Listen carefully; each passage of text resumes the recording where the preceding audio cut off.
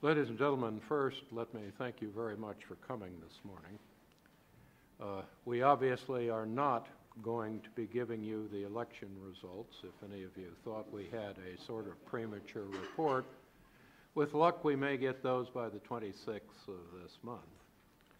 But I thought that it might be useful to talk about a very different set of subjects, which is what happens after the election produces a result, and that may be a substantial time in the future. With most of the polling data that has not been made public, the end result is a runoff, and the runoff may or may not move all that smoothly.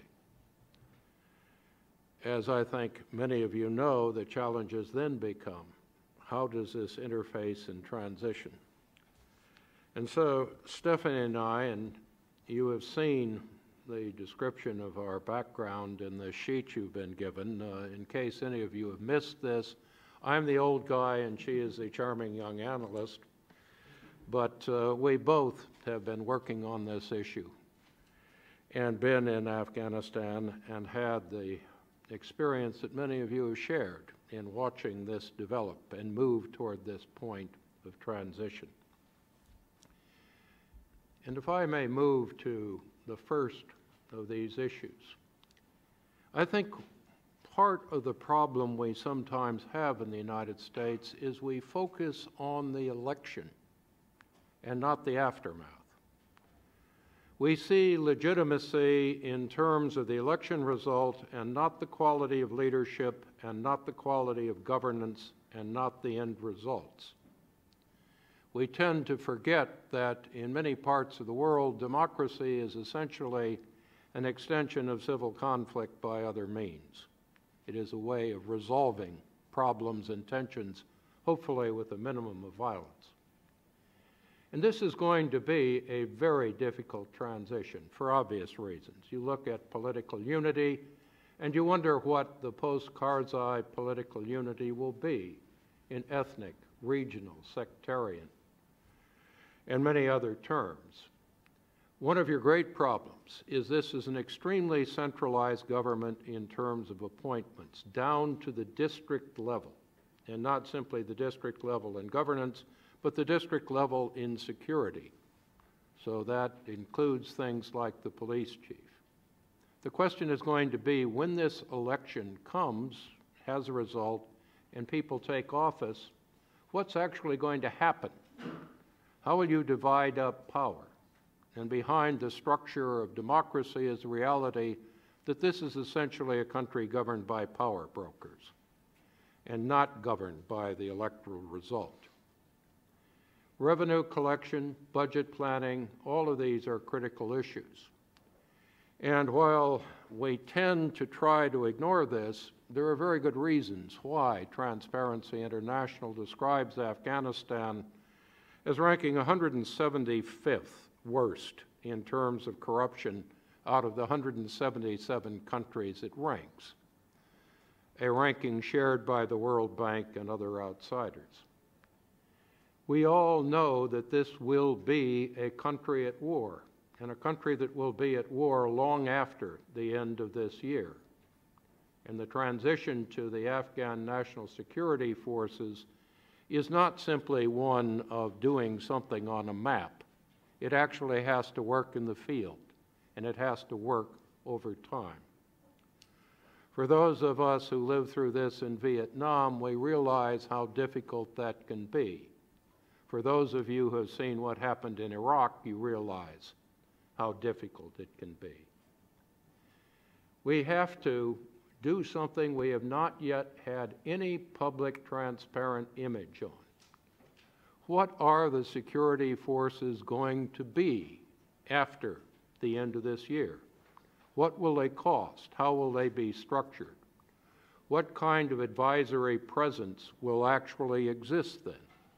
We've seen recommendations from military leaders, including General Dunford, talking about figures of some 10 to 13,000, but there's been no public indication of what that will be, how we will restructure ISAF, how we will restructure the training centers, and how any of this will really be funded. You are looking at economic issues, which I'm going to let Stephanie focus on.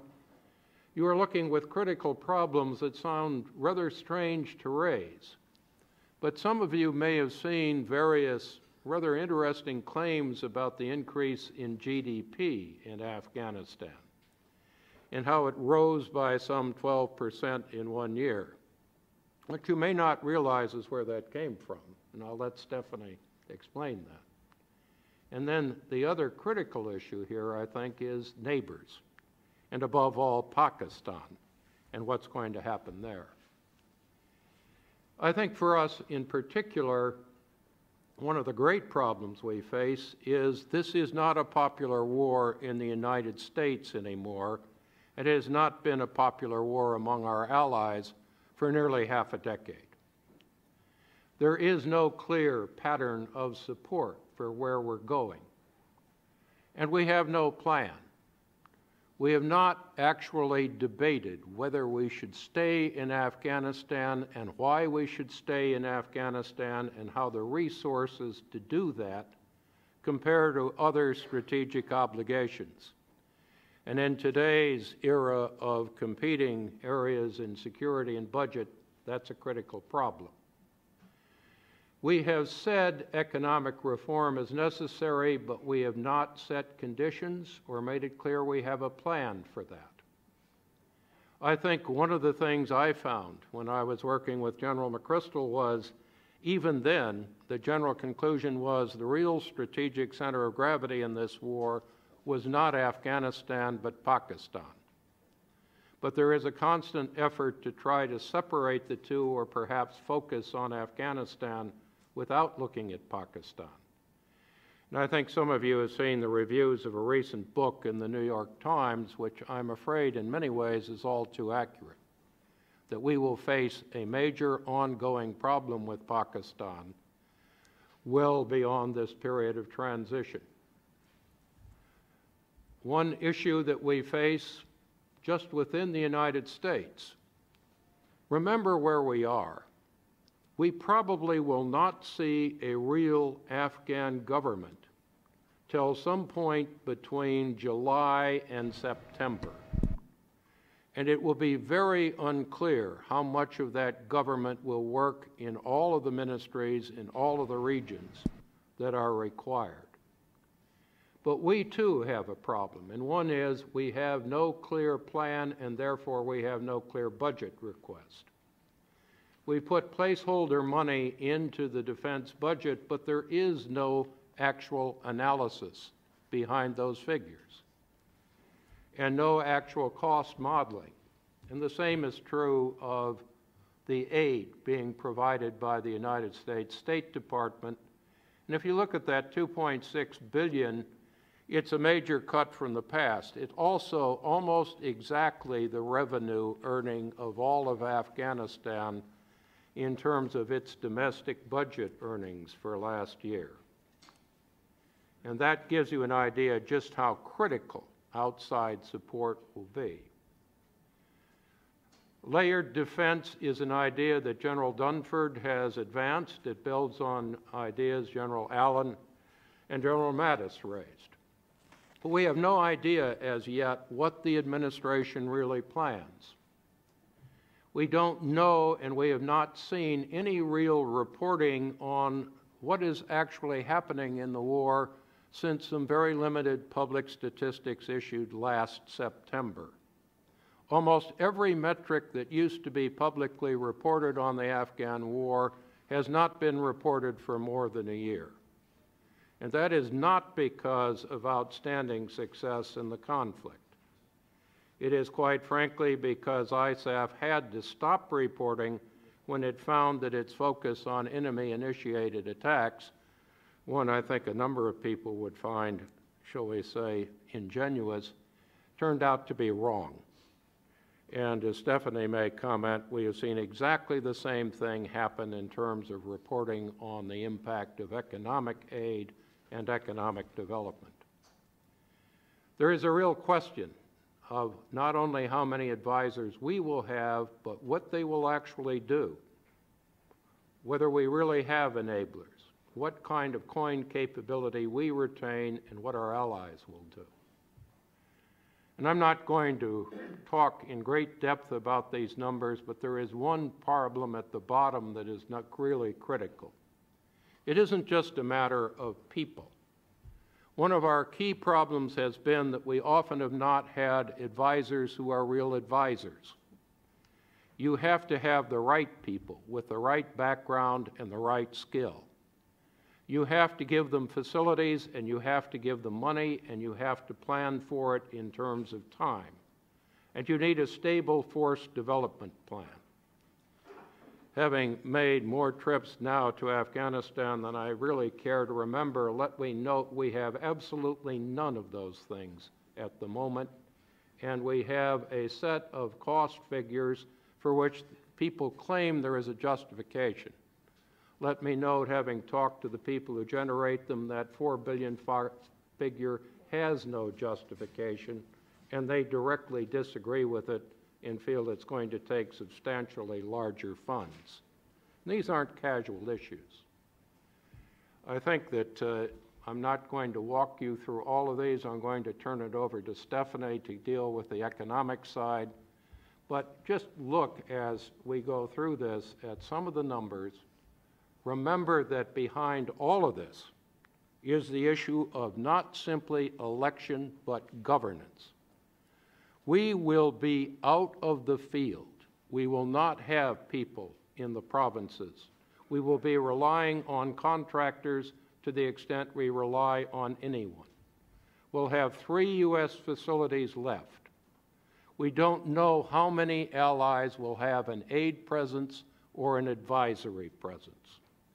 We will be dealing with a UN facility or group called UNAMA. Those of you who are familiar with this may realize the war has been on for more than 10 years, and UNAMA has never issued one report on its efforts to coordinate aid or its effectiveness. And we in the United States have not been able to issue reports on our effectiveness in issuing aid. With that, let me turn it over to Stephanie. It's always nice to follow Tony, given his rosy outlook on things in general. But normally when you see 2 CSIS panelists up on a dais, one is the good cop and one is the bad cop. One is the, the one who says the hard news that needs to be told, and the other one says, on the other hand, look at all the goodness that's happening. That's not going to occur at this panel session. I apologize for that, because when Tony approached me about doing something together on this, and the way we split it up, as obviously you've heard, he discussed a little bit about the security situation, that the transition is not just about the security agreement and all of that. And then I get the goal, the great opportunity to talk about the economics of the situation and development. If we could go to the next slide. Let's talk a little bit about budget execution. This is not a good news story. As you can see from the slide, measured in Afghanis, budget execution rates remain really low, particularly for the development budget. As Tony mentioned earlier, Transparency International has rated Afghanistan 175th out of 177. The World Bank calls them bad, according to their corruption index.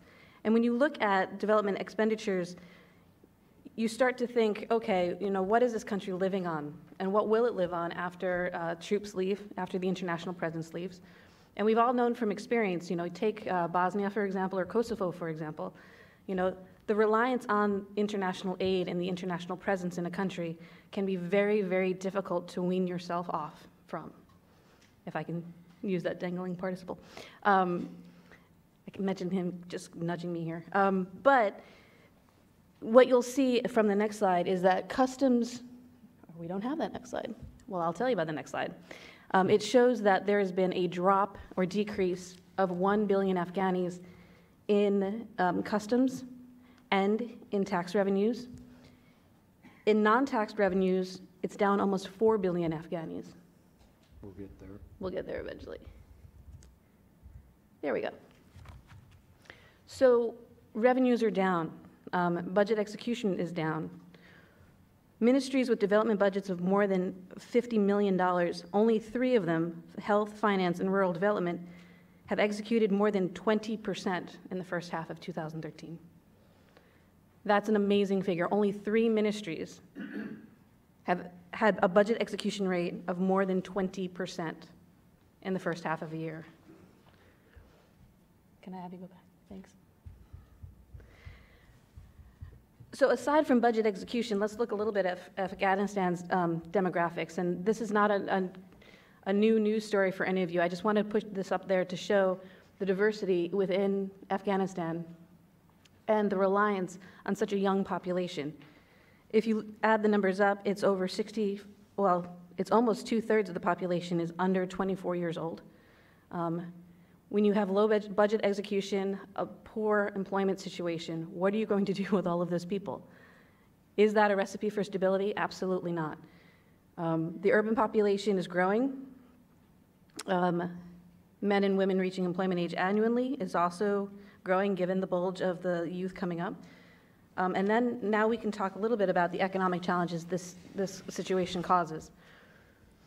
This first couple of phrases strikes fear into the heart of many a State Department official. But the new Silk Road is in fact dead. The Ring Road is uncertain. Mineral wealth, which was highly touted just 3 years ago, is no miracle solution. We all know sort of the tender process and the development process that mineral wealth requires, not only speaking of those things, but the technical and then also the policy implications for that. And there's very little real growth other than aid and military spending. So once that tapers off, what's going to happen? And you'll see this word rainfall here, which seems odd in the context of this slide, but we'll get back to it in a moment. As Tony mentioned, they're still at war, highly aid dependent, unclear who's going to plan and manage aid and revenues in government. He actually seems a little bit more optimistic than me. He said a government, that perked you up, he said the government might be seated as soon as July to September. I'm less sanguine about that. I'm a little bit more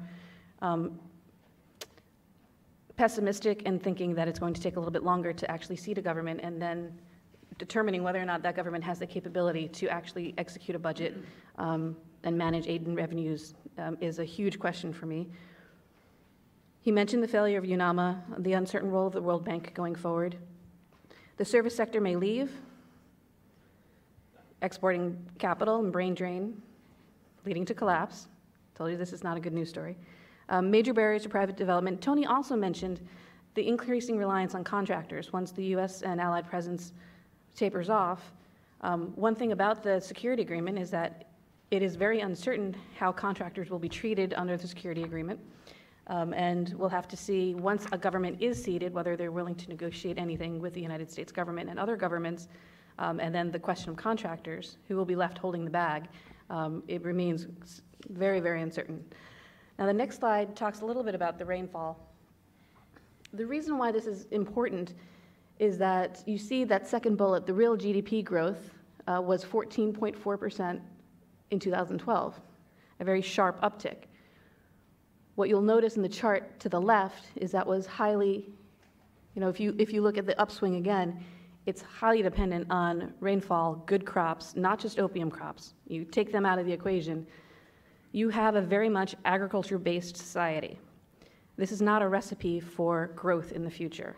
As we all know, having some manufacturing base can kind of leapfrog you over some of the hurdles that you face as a developing nation. Being primarily agriculture-based is not a way to do that. But they are heavily dependent on agriculture and therefore healthy growing seasons. And I believe we have 2 more slides. The trade balance, which I'm going to skip over for the most part, but you can see our numbers there. If I may, just for a moment, one thing you need to, why did I put this in? It wasn't because I was trying to be an economist. We have no indication in the U.S. government of how much money out of the military and aid budgets that have been spent on Afghanistan have actually been spent in Afghanistan. There's no estimate whatsoever that has ever been made public, and part of it is we simply don't have the data. What we do have, however, is a very clear indication. If you look at these numbers, why are they so important? Because if this country is importing at that ratio relative to its exports, and it has no real market sector generating hard currency, this is a rough indication of the flow and impact of outside money and its practical impact on the economy and the level of dependence. Very rough, but then almost all the numbers are. Yeah. And with that, I'd like to conclude this formal part of the presentation. From our perspective, we were a little bit selfish in wanting to leave lots of time for questions and answers, because I'm mostly curious about what you all are thinking, what you all thought of the elections, what you all think of the transition in a post-election period, transition meaning for the Afghan government, and we can also talk a little bit more about the transition for the U.S. and the Allied perspective. But with Tony's permission, why don't we go ahead and open the floor to questions? Let's do that. Let me just note, we did, to the extent we can, put together a presentation that tries to deal with all of these issues as much in quantitative terms as possible. It's available on the web. We gave you that nice sheet. It probably takes you about 35 seconds to get it. But a caution behind all of these numbers. You often see very precise data on things like the number of people at school. What you may not realize, it has absolutely nothing to do with the number of people at school. It is the requirement, in theory, for the number of people at school. So the average requirement is 9 years, or the formal requirement is 9 years, and the average actual schooling is 3. You have percentages being given on population. And the Afghan Central Statistics Office has a figure of 27 million, which includes people outside the country. And generally, the international organizations put it at 31 to 34 million, depending on how you're dealing with this. And again, there's been so little reporting over the last year. The minute any number became somewhat negative, it tended to disappear from official reports. And official reports tended to disappear. The challenge for all of us is not that this situation, if I may say so, is all that negative. This is a very poor developing country. The standards aren't that high, and the opposition, the Taliban, isn't that strong. But we have no clear plans, no transparency, no meaningful data, and we have basically well under a year to get this done. Now let me just ask one favor. Please do wait for the microphone. When the microphone does come, after I recognize you, please do introduce yourself. And I would appreciate it if, in general, questions could kind of end in a question mark. With that one set of caveats, please, who would like to begin? Please.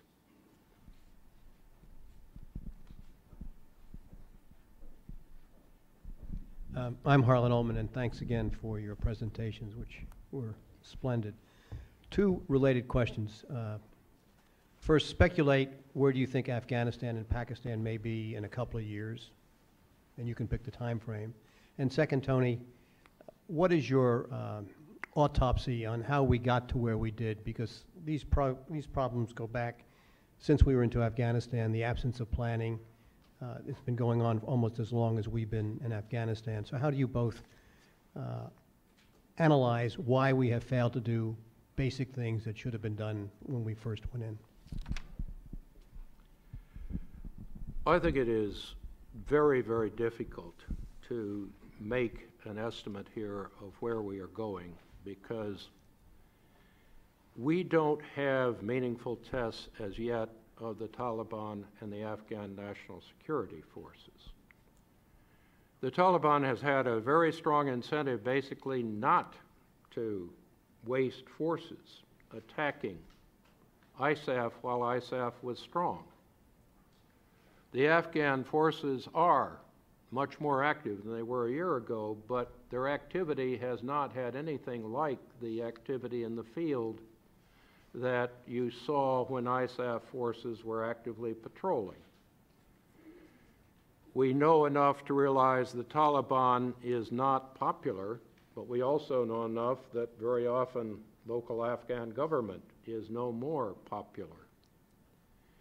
And we have major problems because the Afghan forces have gone through a whole set of constant shifts in their composition, structure, timing, and it is not clear where they're headed.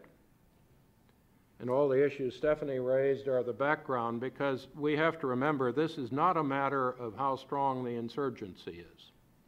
It is essentially the balance of popularity and capability of the government on a civil-military level relative to a series of insurgents with a sanctuary and ongoing support, at least at some level, from within the Pakistani government and security services.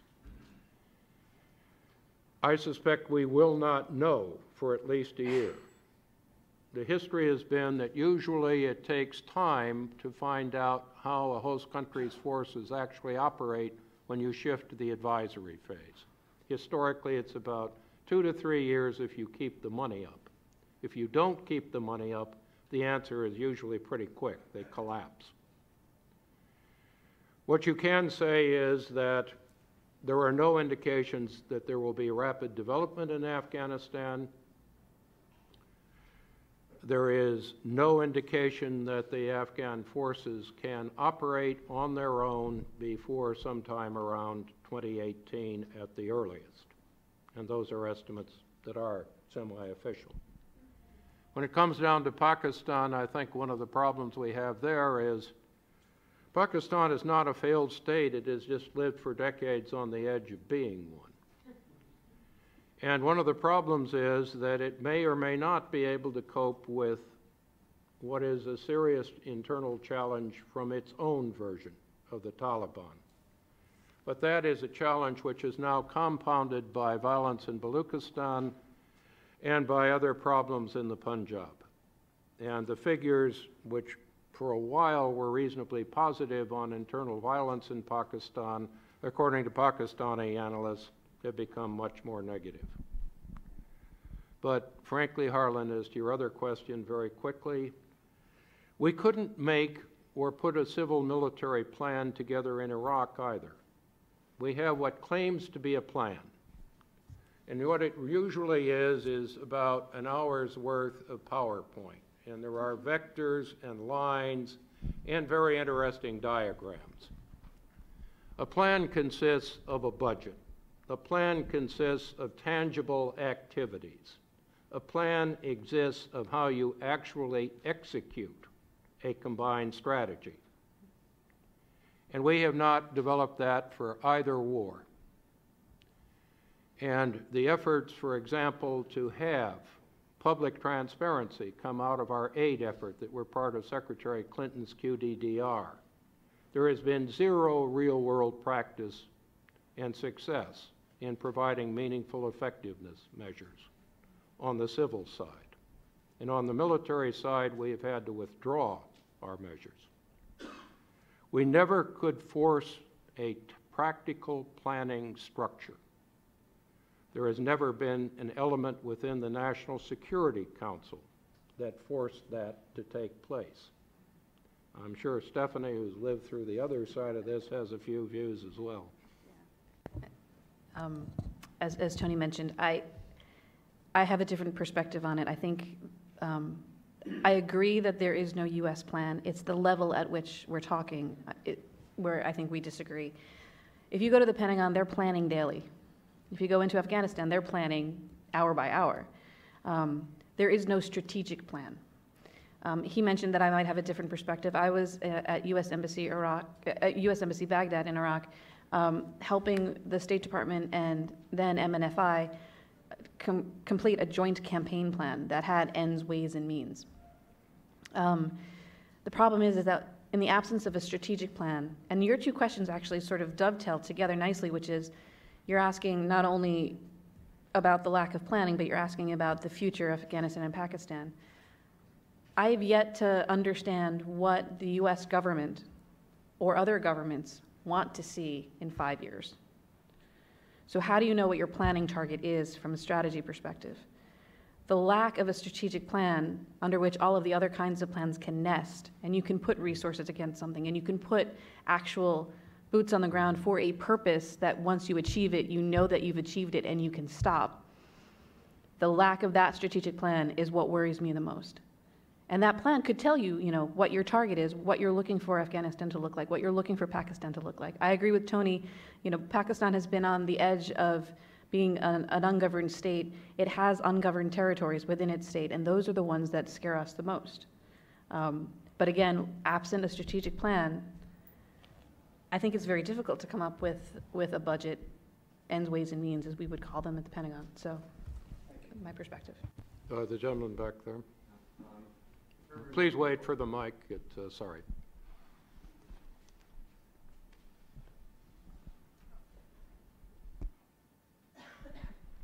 Thanks. Irving Rosenthal, formerly aide, now a professor at American University. You've used the word no plan, no plan, no plan. 2 or 3 years ago, when Kerry was head of the Senate Foreign Relations Committee, his committee issued a report saying that AID, the development agency, was doing a lousy job. Rob Shaw came back with an answer that went around and around and around and around and around. It appears to me there's a larger issue on the role of aid around the world, but AID is the U.S. development agency. Rob Shaw is the head of AID. When is Kerry going to bang Shaw on the head and say, come up with a plan for Afghanistan development? The aid people failed in Vietnam when it was run by the military. Aid has failed in Afghanistan because the military is there. Now the military is out. It seems to me, from a management point of view, I know who to put my finger on and who's going to tell them to do it. I'm not sure that there is a clear question, but let me make a couple of comments. In fairness to aid, Jesse Helms was not the easiest person to live with. And one of the other problems is when you try to figure out the formal structure of responsibility for aid between state and USAID, it's never really been particularly clarified. One other thing is I'm old enough to remember that we decided in forming the World Bank that a lot of the functions which were originally designed to do that kind of planning would no longer be needed. Now, that was a long, long time ago. I think you might ask how collectively we could have left the structure that developed in the course of creating international institutions we didn't really allow to function in Afghanistan, letting Senator Helms create what he did out of U.S. aid and state, and then going into 2 cases of massive armed nation building. But I do have to say that, quite frankly, for us to never try to make UNAMA work, for us to do project aid as if we were not at war, and to go on and on without having any meaningful measures of effectiveness other than how much money we can spend and actually disperse in the field. And I come from Chicago, and let me say the ability of governments to spend money has never been a measure of merit unless you could tie it to the outcome. I agree with what Tony has said. I will offer an example. In my experience, in a transition, now I understand Afghanistan is a very different situation from Iraq, but if we talk about how USAID functions in both those situations, I think you can draw some parallels. And one parallel, or one anecdote I will offer is, when we were doing our joint campaign plan in Baghdad, we asked USAID, when the US military leaves, taking its security forces funding away, taking away its Commander's Emergency Response Program funding away, how will USAID react? And their response was, we don't even consider those, we just work on our programs. So it will have no impact on us. Yeah, I laughed too. And I laugh still in talking to people operating in Afghanistan that the withdrawal, the transition, the military transition will have no impact on them whatsoever. So I agree that there needs to be a look at how state, and particularly State F and USAID interact. I want to take it away from personalities and talk about how we can better structure assistance. But that's a conversation beyond just Afghanistan, in my opinion. Yes. The young lady over there.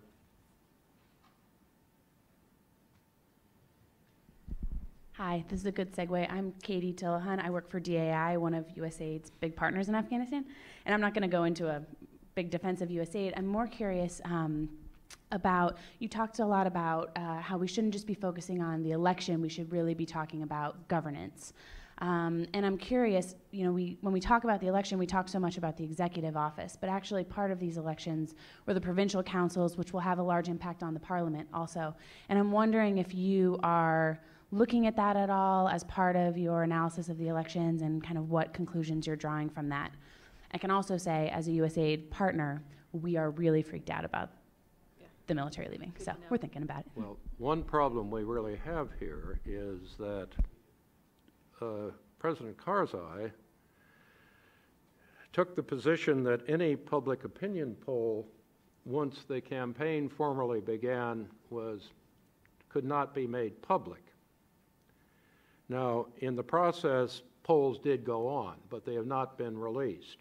And that, I think, it's also true that they did not get down to the level where you could actually figure out with any reliability, because people who did the polling produced such different results.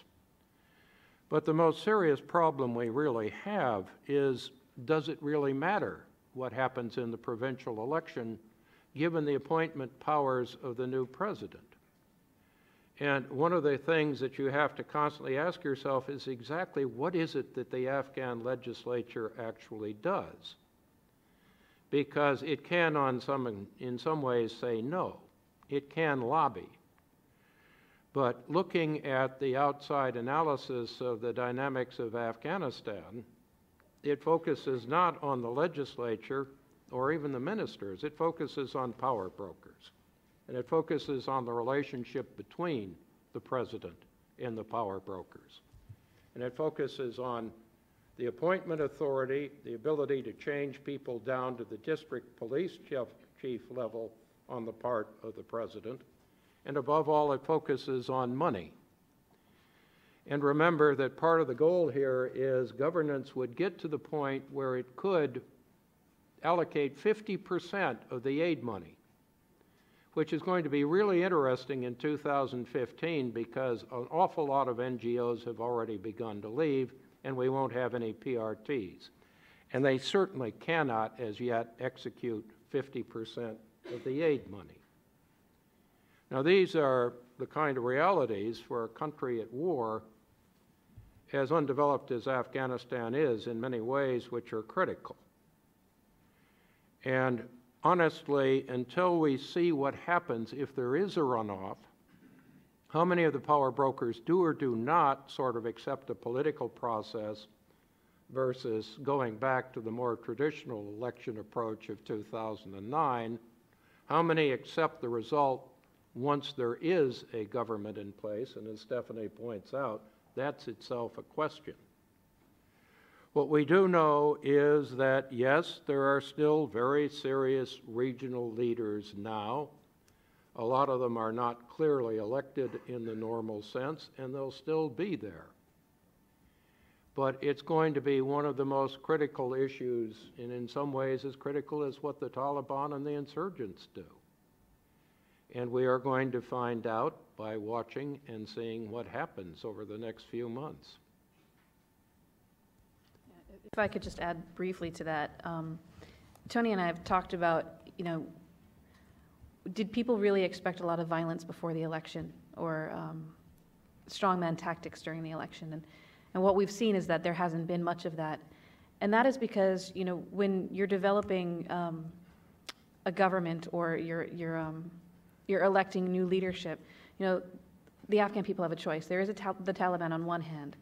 It's up to us, mostly the Afghans, but also us and other international partners of Afghanistan, to figure out what the alternative is.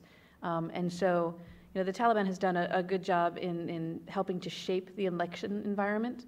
So I'm not particularly surprised there hasn't been a lot of violence relative to overall trends.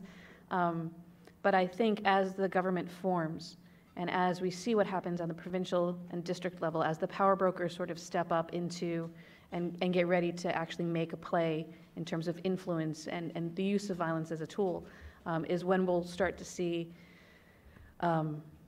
sort of where the rubber meets the road in terms of what will happen out in the country, people outside of Kabul who, you know, this is their government too, but they mostly turn to the local leaders. We also have a few troublesome indicators. Let me just note that we put an immense amount of effort into trying to secure Helmand. And we've done it in some areas along the river.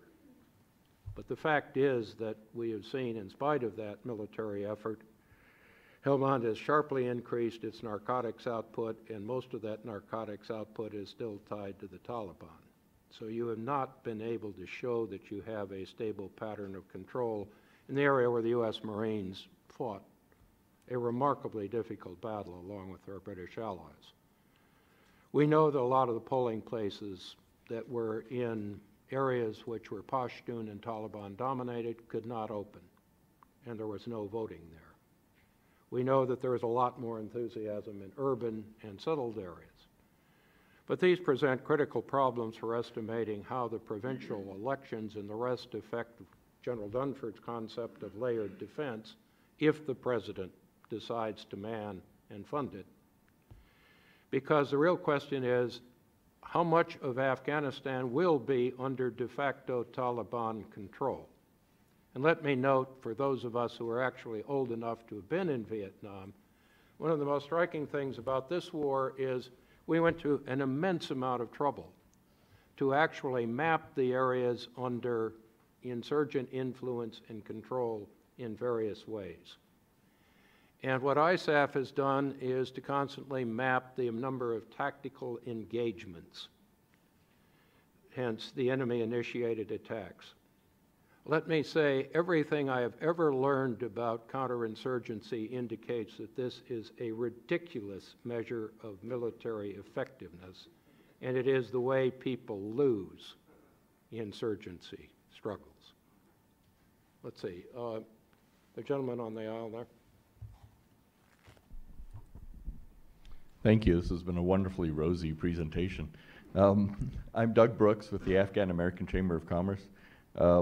I guess a couple of points, questions. I think the ambassador, the Afghan ambassador to the United States has made the point that the current agreement is still in place if the BSA is not signed, and he says essentially that's even better for the forces if they decide to use it into the future. Is that true? And of course, I think every single candidate has basically said they will sign the BSA eventually, and perhaps some of the planning that you could talk about can be sort of based on that idea. And then finally, I guess the one question is, you know, the massive turnout that was there despite the Taliban threats certainly seems to indicate an overwhelming popular desire to at least reject the Taliban and move towards some sort of democratic legitimacy. I just wonder if you could comment on that. Thank you. Well, first, the BSA, I think, we have said that it won't. Now, whether we intend to stay with that position, the critical problem is BSA to protect whom for what. And until you actually have reached the point where the administration says whether we have a semi-zero option, this sort of coin light, or we come close to the goals set by General Allen, General Mattis, and General Dunford. And let me note that the history of U.S. military advisory efforts is to sharply underestimate the time and number of trainers required, not overestimate We simply don't know. I think on polling, you have to be extremely careful. First, a lot of this vote is very much a matter of population centers, not the areas where the Taliban has had impact or influence.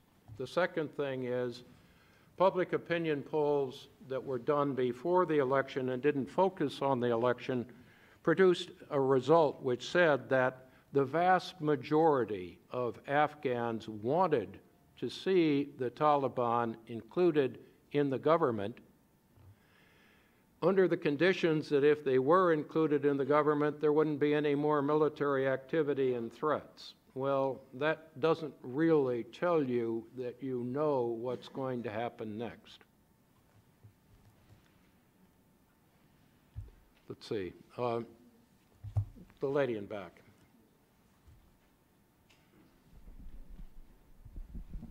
Hi, I'm Samantha from D3 Systems. You speak a lot about the economic and political effects after the transition period, but I'm also wondering about some social changes that may occur. So since 2009, we've seen a lot of improvements with women's rights, increases in freedom of movement, participation in politics, and even higher turnout rates.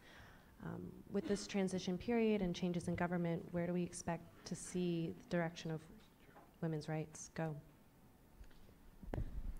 Now, if you thought our story was rosy before, what's unfortunate is because of the uncertainty in leadership of the government as well as the kinds of people who may be appointed, I don't have a very rosy picture to offer you. My last time in Afghanistan, I was talking to small women-owned businesses. We also talked to some that were run by men. But our focus was really looking at the women-owned businesses because, as I mentioned before, I'm looking beyond agriculture. I'm looking at, all right, so what are the key elements of development and how can you help the nation move forward from that? Every single small business owner and operator that we spoke to, women and men, said that they are leaving sometime in 2014, that they've made the money that they would hope to make or what they've been able to make, and that they do plan on fleeing the country. This is sort of not only just brain drain, but it's also sort of a whole economic layer drained. And whereas I agree that women have made vast improvements over the last years, I don't see them necessarily as being sustained. I would be pleasantly surprised if they were. Now, representation in Parliament, you know, any legal constraints notwithstanding of what quotas are looking like. But generally, I think the overall picture of women in Afghanistan is not a good one. I don't know, Tony, do you have anything to add? Well, I just wanted to show you that, yes, there has been progress in human development. One has to be a little careful because, first, a lot of these numbers, back when I went to graduate school, you were occasionally asked to justify your data and not merely your method. That is a lost art within the United States government, and it seems to be a lost art within the media. If you recite almost any number about GNP, teaching, medical, or so on, people will accept it without asking exactly where it came from. In Afghanistan's case, the truth is you don't have any ability to measure a lot of these things. And what pass for studies aren't studies. The methodology simply doesn't track with anything that's professional.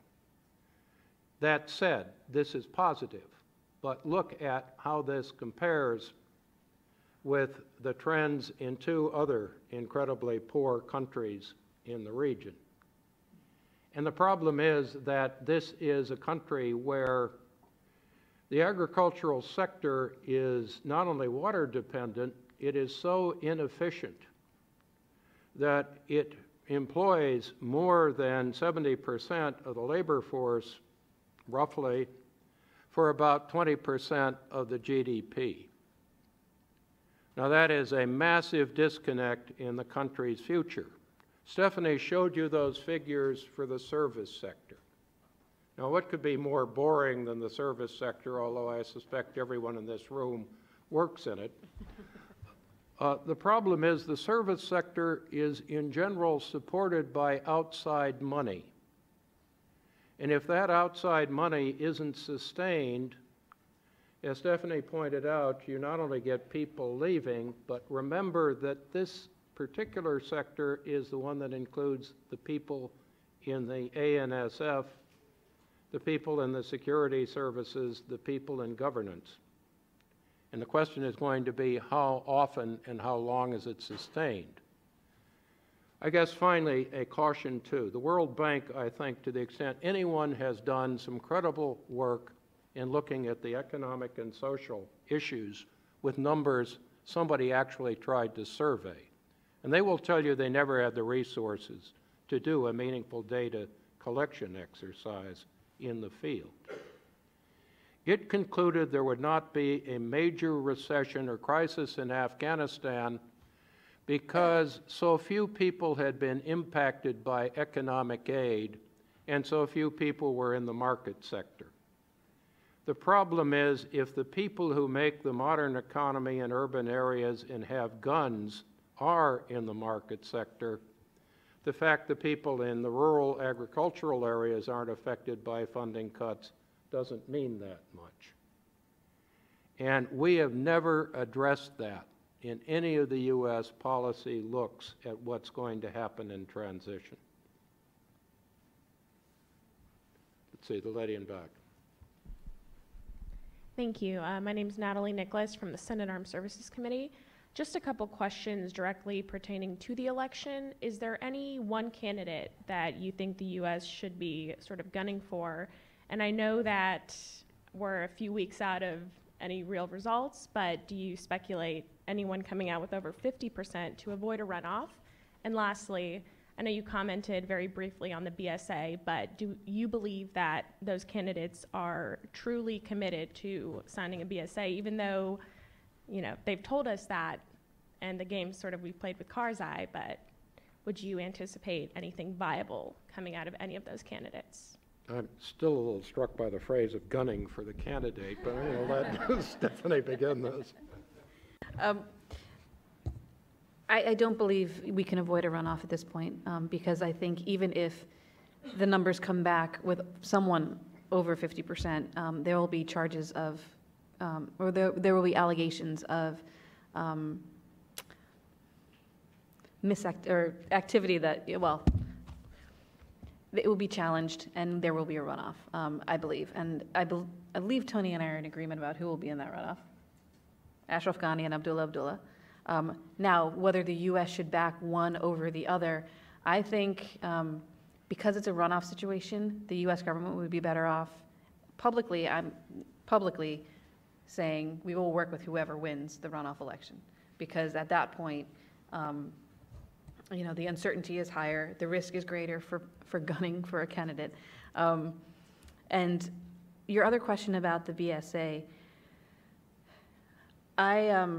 despite statements that say whatever candidate will work with the United States, I think any candidate would want to make the BSA have at least reflect what he wants to see in it. So I think we will see some changes. I don't think anyone will accept it completely. I mean, put yourself in their situation. You would want to make your own mark on the first big international agreement that you have as president of a country. So how long that negotiation takes, whether the U.S. can find terms acceptable, and the impact that has on withdrawal planning or redeployment planning. I mean, if you look at waterfall charts of who gets to come out when, we're already collapsing a lot of the COPs and the FOBs, or if I can use that in this situation. As we consolidate to the larger bases like Bagram and Kandahar, at one point, you know, you're going to start moving people out, you're cutting into muscle, and there's going to be a point of no return. And if there isn't a duly elected president, sometime on the earlier side in Tony's window, July through September, right? You actually declare a winner, get him in place so he can start creating governance structures according to his model. We are really going to pass that point of no return. Tony? I think that I would certainly agree with Stephanie. They're both decent men. They're very. Ashraf Ghani is certainly a competent economist. I think he has done as much as anyone can as an Afghan to move towards some kind of planning structure. What's a little frightening is that if he doesn't win, the one economic planner in the country presumably is no longer in office, but in Afghanistan anything can happen. Abdullah, I think, is a very pleasant man who has no basic background governing or administering anything. And actually leading a country isn't all that easy, particularly one this difficult and complex. So we need to remember it isn't just a matter of candidates. And as Stephanie points out, we can't create that structure for them. One way or another, it'll be a function of the power brokers, how you deal with various ethnic and sectarian groups, how you change the appointments. These are realities. We can't somehow dictate, particularly at this point, where we go. The caution I would give you about the BSA is, quite frankly, about all it can do is set the terms for us staying. Now, I find some of the commentary about what we would do there if we don't have the strategy that's been recommended by General Dunford and others, sometimes layered defense, sometimes the so-called four quarters or four corners strategy. If we don't have a massive advisory presence that can reach down to the corps level and has some enabling capability, I don't know what lesser numbers do. The whole history is this thing won't hold together unless you sustain that advisory presence. It's equally true that what's even more important than the advisory presence is the money. Because quite frankly, if you don't push that money out into the Afghan local police, the police, and the Afghan National Army, this thing will not hold together either. And it's not a matter, if it's a choice between advisors or money, it's a hard choice, but I'd put the choice in terms of the money. And right now, there are some things that really bother me, because I have heard people talk about, well, we won't provide the advisory presence, but we'll advise or we'll provide a very limited number of counterinsurgency fighters. Sometimes the figure's around 1,000, sometimes it's around 3,000. Well, I don't know if the Senate Armed Services Committee has had a screening of the expendables. But yes, short of Sylvester Stallone and the former governor of California, if anybody can explain to me how in hell this would actually accomplish anything on a sustainable, useful military level, I'd like to hear it. The other one is somehow we're going to be in Afghanistan to basically guard Pakistani nuclear weapons. And that's even harder to understand than the idea we're going to do a coin operation. This isn't a country that has only a few. Pakistan's putting tactical nuclear weapons into the field. We're going to go in and do what with what from Afghanistan? This is going to be, we're taking out bin Laden with nukes. So I think we need to think an awful lot beyond the BSA.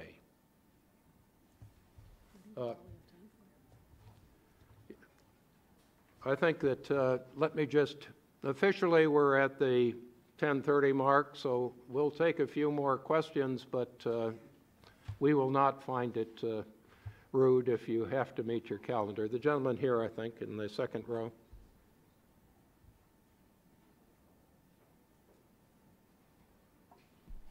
I'm Terry Murphy, also with CSIS. I'm the representative of the massive cheering section for Stephanie. I have their vote. I was a brilliant young man, went bad, but a brilliant young man. And as a mere toddler, I read the newspaper about the attack on Korea on the 25th of June, 1950. And reading the memoirs of the Korea War, the principal emotion from the soldiers was the smell. It was dung everywhere. Korea was an absolute barnyard. And after that period in Korea, there was a tremendous amount of corruption. People disappeared into jails. They never were heard from again. all sorts of dreadful things happen in Korea. Now we have Korean motor cars driving up the street here, Korean computer companies, leading Korean engineering companies competing with Bechtel, et cetera, et cetera. I would ask you, both of you, the combined wisdom, to cast your eye not back to the Vietnam War, but 65 years beyond everybody's time on Earth, and imagine what might be the case in Afghanistan. You want to start? You can go ahead. A conflict of interest disclaimer. My brother took a scenic walk south from a reservoir as a Marine in Korea. I'm not sure that he felt that dung was his major problem. But quite seriously, first, in retrospect, we know we kept up the aid money. We also know that we kept up a massive military presence in Korea. So basically, we did none of the things that we did or we are planning to do in transition in Afghanistan. And if you look at this briefing, I think what is interesting in a different way, somewhere in here is a slide that Aid put together that I think is very useful. Can we find that, Stephanie? Yeah. Let's see. Yep. This is neither Vietnam nor Korea, but it is a warning.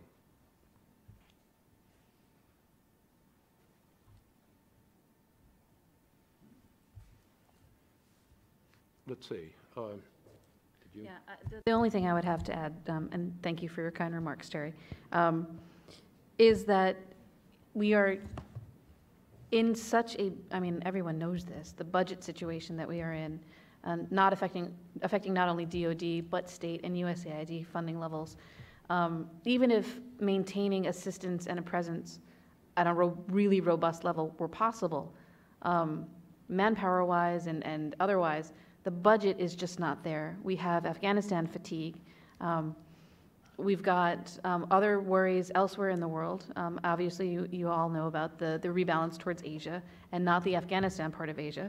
And so with everything else that's going on, I take your point that if we had a Marshall Plan, as everyone says, for the region, things might be different, but that's just not the world we're facing right now. And I'm not just talking about Budget Control Act, because we now have some relief from that, but the sequestration that we're looking at, and then also just the downsizing of all the services, really taking up the planners' time, effort, energy, as opposed to continuing on in Afghanistan in the way that would lead to a situation like you described for Korea.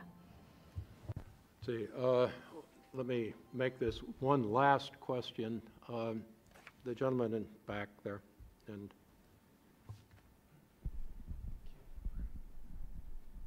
thank you for your excellent presentation. I'm Fred Chang from Chinese Academy of Social Sciences, and I have two questions.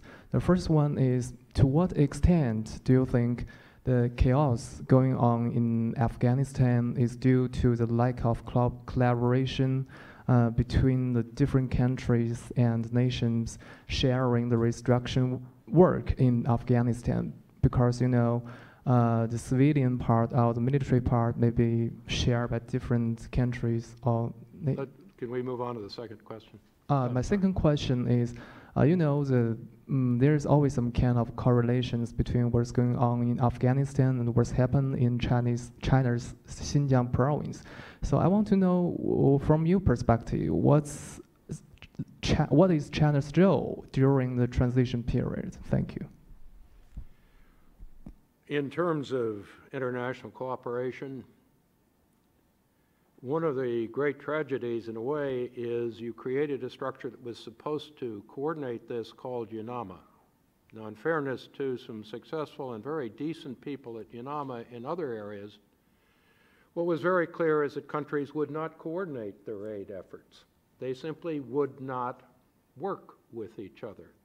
Many of them would not actually comply with Afghan law and inform the Afghan government of where and how they were spending money, much less work on a common plan. In many cases, people were on less than 1-year tours with zero background in countries like Afghanistan. Fortunately for us, there were some very good people who stayed for years in a number of countries, but at least one country which prides itself in Europe on being a lead aid donor, the tour of duty in Afghanistan was 8 months. And I can tell you from talking to their foreign minister, they went through the same drill every time. The new person would come in, find out the previous head of the aid effort was a disaster, take 8 months to claim success, leave, and be replaced. Now, this isn't new. In Vietnam, we kept saying every year was a new year in Vietnam. Having both been in that part of China and having been to meetings in China on this, the general reaction, quite honestly, from the Chinese government was a very wise one. It is to try to stay out of this and hope that somewhere in the international community other people are going to take over the responsibility for this mess.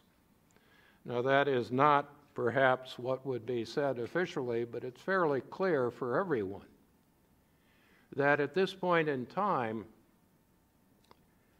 the problems China and others face with Islamist extremists go far beyond Afghanistan. It isn't even a meaningful center of outside volunteers and training activity.